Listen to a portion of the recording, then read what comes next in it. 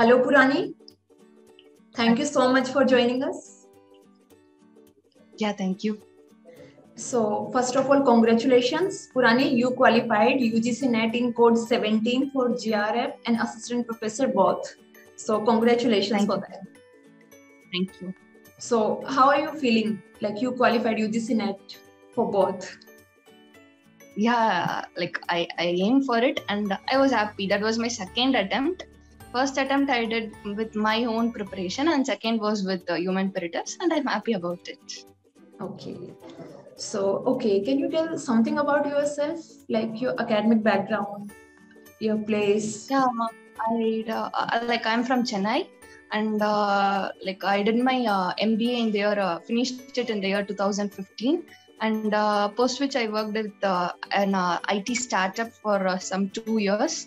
And that was a long maternity break after that. So I wanted to pursue my career in teaching field, so NET. And now I'm working in a private college as an assistant professor. Oh, that's great. That your private job different from your assistant professor job. IT job different from your assistant professor job. There's more of interaction with students. And it's nice. We learn more even from them, not just they learn from us. That's nice. That's a different feel. Okay. So you are enjoying this job? Yeah. It's very new to me and I enjoy. Like it already a month has gone and I'm quite enjoying it. Okay. So Poorani, can you share your preparation strategy with us, your UGC NET strategy with us? Is there any difficulty you faced during that time? Yeah, during my first attempt, that was prior to Human Peritus. The difficult part was that I was preparing the notes mainly. I had to refer to multiple books for even for a single subject, and even for preparation, it took me more time than for studying. But with that notes, it made me easy. Like everything was in cumulative and everything was in single book. So with the syllabus of the NET and with that book, I went ahead with the preparation. I didn't give any importance to any specific topic. Overall, I gave importance to everything, and with that syllabus and with Human Peritus notes, not just for the sake of interview, but it really helped me. With that only, I cracked it, actually, to see.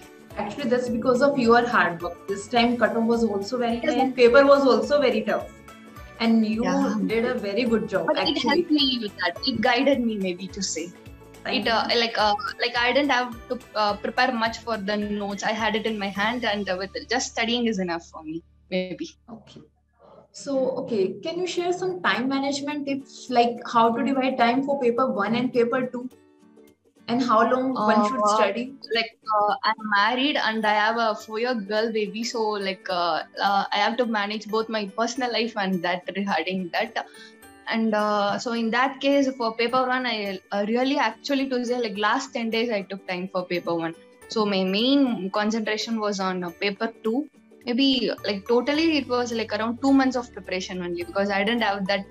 Maybe I could not concentrate that much on that. Even for that 2 months, I had to go to my mom's place so someone can take care of my baby. So in that 2 months, for almost 1.5 months, I concentrated mainly on paper 2.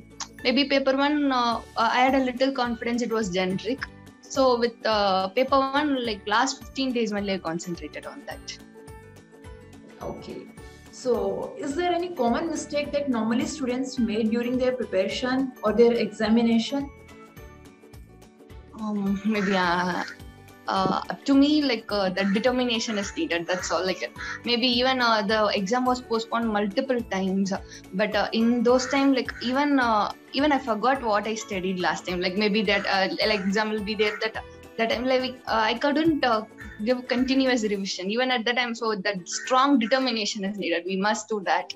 So that's what I think is needed for students, especially because everyone can read with notes what is given. That is possible for that, but the determination for what they want to do is needed. Okay. So any suggestions for future aspirants you want to give? Any advice, suggestion?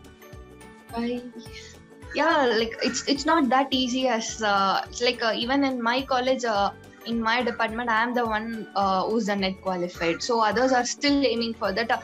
My management was really shocked at that time when I said I was not, because there were people who were preparing for it. I mean, the professors, assistant professors there are preparing for it for 2 years and like that on.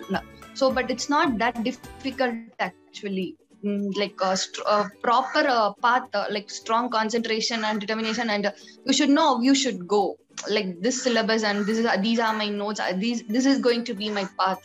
So that is needed. So maybe they'll say this is important. That's known, like nothing important or and all, like because in our paper this time it was fully concentrated on marketing. So many of the questions were from marketing. So if importance were given to some other topics, that would be difficult. So giving equal concentration on everything and like strong focus will help them. So thank you so much and all the very best for your future. Thank you so much for giving your precious time. Thank you.